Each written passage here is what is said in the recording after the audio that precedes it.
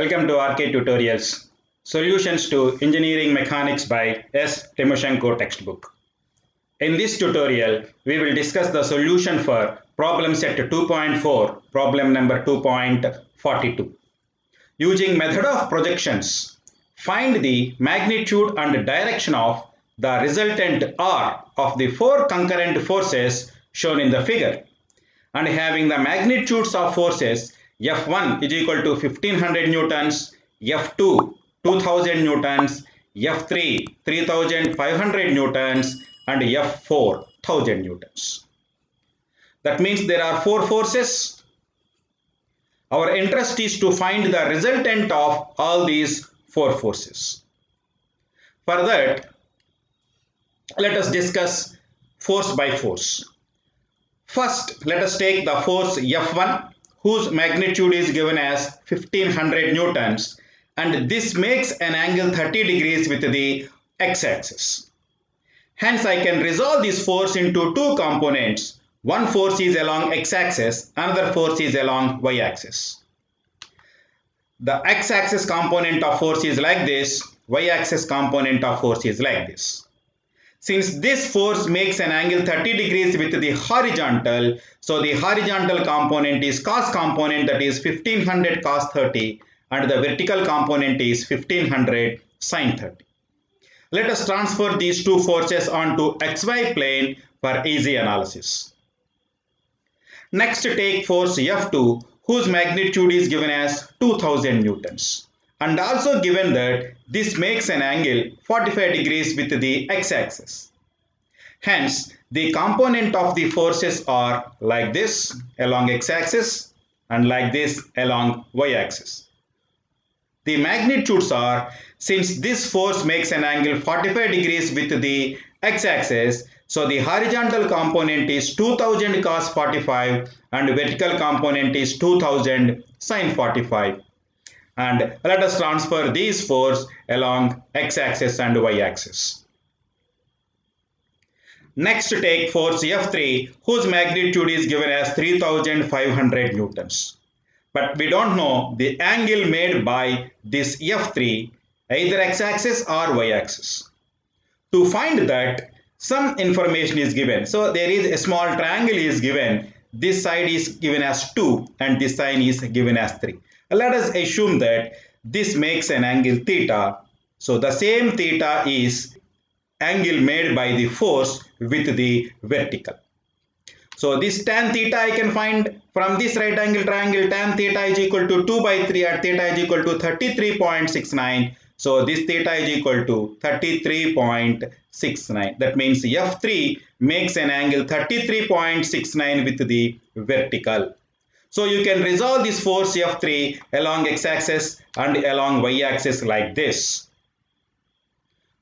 And this makes an angle theta with the vertical. Hence, vertical component is the cos component and horizontal component is the sin component. Hence, this x component becomes 3500 sin 33.69 and this is 3500 cos 33.69.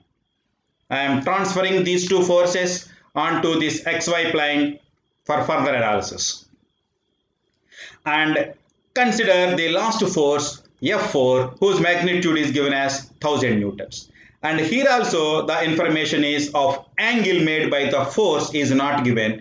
So you can take either this angle or this angle. Okay. So let us take this angle is alpha. That means this force makes an angle alpha with the horizontal. So this angle is also equals to alpha. So according to this right angle triangle, tan alpha is equal to 3 by 4 or alpha is equal to 36.87. This is given as 36.87. That means F4 makes an angle 36.87 with the x-axis. You can also take this angle and for example this angle you can consider as beta and this becomes beta, and you can also analyze further. For your understanding, here I have taken vertical and here I have taken horizontal. So I can resolve this force along x-axis. So this is my x component of force and this is my y component of the force. And since it makes an angle alpha with the horizontal, hence the horizontal component is the cos component and vertical component is the sine component. Now I am transferring these two forces also along x-axis and y-axis. I have divided all the four forces along x-axis and y-axis. So this is the resultant diagram. I have divided all these forces along x-axis and y-axis, and this is the diagram, final diagram. Now, in order to find the resultant force, let us find the net force along x-axis. There are four forces acting along x-axis, 1, 2, 3, and 4. I consider this direction is my positive direction along for x-axis. So for net force along x-axis is equal to 1500 cos 30 plus 1000 cos 36.87 minus 3500 sin 33.69 minus 2000 cos 45.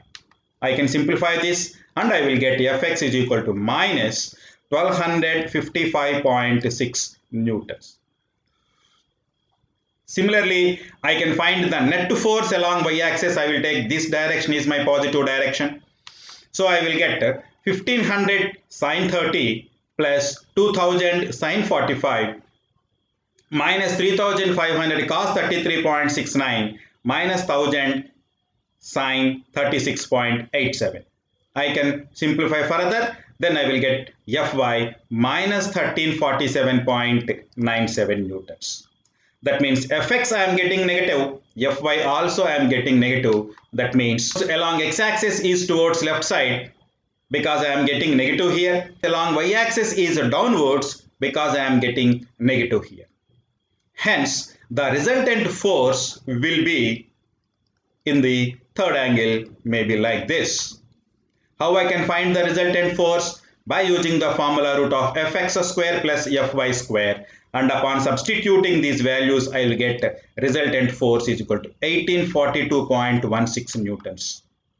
And what about the angle? The angle tan alpha is equal to sigma Fy by sigma Fx, that is minus 1347.97 by minus 1255.6, which gives 1.07. But here y component is negative, x component is also negative, but tan is positive. That means this is in the third quadrant.